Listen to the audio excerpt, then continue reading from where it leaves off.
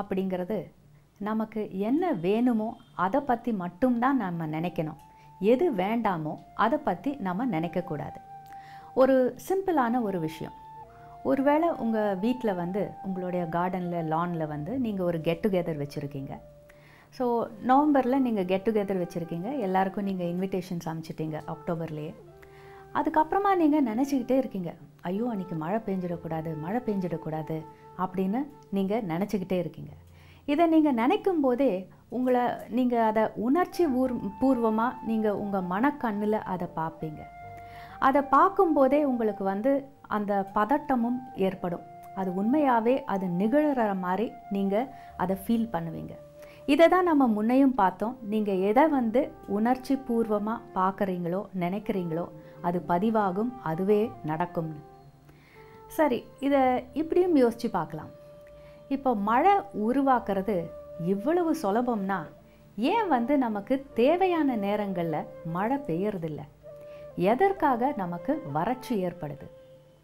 இப்போ ஒரு உழவர் இருக்கார், அவருக்கு ஒரு சமயத்தில் வந்து அந்த மழை தேவை. அப்போது அந்த சுட்டு வட்டாரத்தில் இருக்கிற அத்தனை ஃபார்மர்ஸ்க்கும் தான் மழை வேணும். ஆனால் இதை வந்து அவங்க மழை வேண்டும் என்று நினைக்கணும், மழை பெய்யும் அப்படின்னு நம்பணும். இதை அத்தனை உழவர்களுமே அதில் அவங்க இதே மாதிரி நினைக்கணும், இதே மாதிரி நம்பணும். அதை தான் நம்ம குரூப் கான்ஷியஸ்னஸ்னு சொல்கிறோம். எல்லாருமா ஒரே மாதிரி நினச்சா மட்டும்தான் அதை நாம் உருவாக்க முடியும்.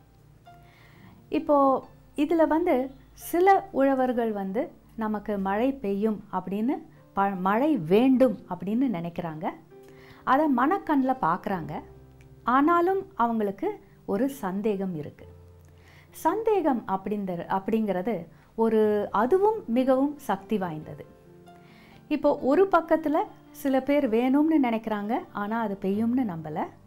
இன்னொரு பக்கம் வேணும்னு நினைக்கிறாங்க, அது பெய்யும் அப்படின்னு நம்புகிறாங்க.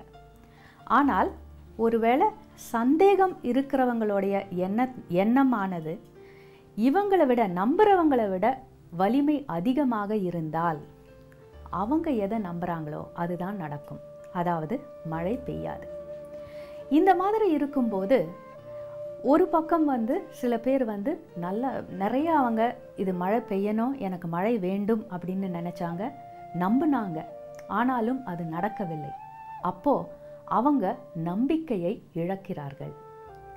இன்னொரு பக்கம் மழை வேண்டும் அப்படின்னு நினச்சாங்க, ஆனால் பெய்யாதுன்னு நம்பினாங்க. இப்போ அவங்களுக்கும் அது நடந்திருக்கு. அப்போ அவங்களுக்கு என்ன தோணும்?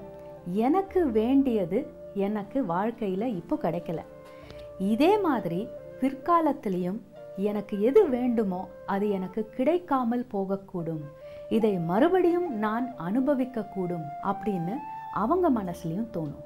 ஸோ ஒரு விதத்தில் அவங்களுக்கும் நம்பிக்கை போகுது. இப்போது உங்களுக்கு என்ன வேணும்? அது உங்களை பற்றியதா, இல்லை வேறொரு நபரை பற்றியதா, உங்களுடைய கணவருடைய வேலை வாய்ப்பை பற்றியதா, இல்லை உங்களுடைய வேலை வாய்ப்பை பற்றியதா, இல்லை உங்களுக்கு சம்பந்தமே இல்லாத உங்களுக்கு பிடித்தமான ஒரு நடிகர் ஒரு பரிசை பெறுவது, ஒரு அவார்டு பெற்றுக்கொள்வது அதை பற்றியதா, இல்லை ஏதோ ஒரு கிரிக்கெட் மேட்ச் 2 டீம் ஆடுறாங்க, அதில் உங்களுக்கு என்ன வேணும் அதை பற்றி நினைக்கிறீங்களா? இது சம்பந்தமாக மற்றவர்களுக்கும் இதில் விருப்பு வெறுப்பு அப்படின்னு இருக்கா? இதை எல்லாத்தையும் நாம் பார்க்கணும். இப்போ நீங்கள் சம்பந்தப்பட்ட விஷயத்தில் உங்களுக்கு என்ன வேணுமோ அதை நினச்சி நம்பிக்கையோடு அதை நினைக்கும்போது நிச்சயமாக அந்த நம்பிக்கை பிரபஞ்சத்தில் பதிவாகும். உங்களுக்கு அந்த விஷயம் நிச்சயமாக நடக்கும்.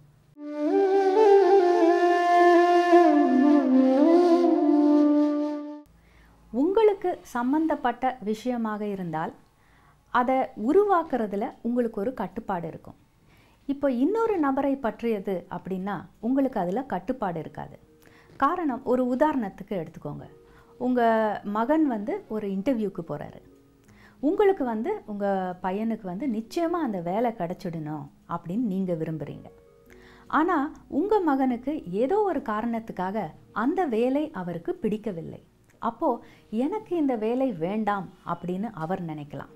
அப்போது உங்களுடைய விருப்பமும் அவருடைய விருப்பமும் எதிரெதிரே மோதுகிறது. அப்போது எந்த விருப்பத்துக்கு அதிக வலிமை இருக்கோ அதுதான் ஜெயிக்கும். இப்போது உங்களுக்கு சம்பந்தமில்லாத ஒரு நபர்னு வச்சுக்கோங்க. ஒரு நடிகர் வந்து ஆஸ்கர் அவார்ட் வாங்கணும்னு நினைக்கிறீங்க. அதில் உங்கள் விருப்பம் இருக்குது, அந்த நடிகருடைய விருப்பம் இருக்குது, மற்றவங்கெல்லாம் போட்டியாளராக இருக்காங்க இல்லையா, அவர்களுடைய விருப்பமும் அதில் அடங்கி இருக்கு. இவங்க எல்லாருக்கும் இவர்களுக்கான மற்றவர்களுடைய விருப்பமும் இருக்குது. அப்போது இது ஒரு மாபெரும் எண்ணங்களும் உணர்வுகளும் கொண்ட வலை. எது வந்து வலிமை மிக்கதா இருக்கோ அந்த உணர்வும் அந்த எண்ணமும் தான் ஜெயிக்கும். உங்களுடைய விருப்பம் என்ன, அதில் நீங்கள் கவனம் செலுத்தும் போது அது உங்களுக்கு நடக்கக்கூடிய வாய்ப்புகள் அதிகம். ஆனால் என்னை பற்றி நான் நினைக்கிறது சுயநலம் இல்லையா அப்படின்னு நீங்கள் கேட்கலாம். இப்போது உங்களுடைய நன்மையை பற்றி நீங்கள் அக்கறை காட்டுவது சுயநலம்தான், ஆனால் அது நல்லது. நீங்கள் வேற யாருக்கும் நீங்கள் தீங்கு விளைவிக்கலை, உங்களுக்கு நீங்களே தீங்கு விளைவிக்கக்கூடாது, யாருடைய உரிமைகளையும் நீங்கள் பறிக்கணும் அப்படின்னு நினைக்கல. அப்படி இருக்கும்போது உங்களுடைய நலன் மேல் நீங்கள் அக்கறை காட்ட வேண்டும். இது மாதிரி ஒவ்வொருத்தரும் இருந்தால் இந்த உலகம் எவ்வளவு சிறப்பாக இருக்கக்கூடும். ஸோ உங்களுக்கு சம்மந்தப்பட்ட விஷயங்களில் நீங்கள் கவனம் செலுத்தி அதில் நம்பிக்கை வைக்கும்போது அது நடக்கும். அது நம்பிக்கை உங்களுக்கு இல்லைன்னா அது நடக்காமல் போகும். இதுதான் சிம்பிளான ஒரு விஷயம். இப்போ ஒரு இந்தியா-இங்கிலாந்து கிரிக்கெட் மேட்ச் நடக்குது. இங்கிலாந்து ஜெயிக்கக்கூடாது அப்படின்னு நினைக்கிறீங்க, ஆனால் அது நடக்குது. கோலி வந்து சதம் அடிக்கணும் அப்படின்னு நினைக்கிறீங்க, இது நடக்கலை. இந்த மாதிரியெல்லாம் விஷயங்களில் நீங்கள் பரிசோதனை பண்ணி பார்த்துட்டு உங்களுடைய எண்ணம் அப்படிங்கிறதுக்கு சக்தி இல்லைன்னு மட்டும் நினச்சிடாதீங்க. உங்களுடைய எண்ணத்துக்கு சக்தி அதிகம்.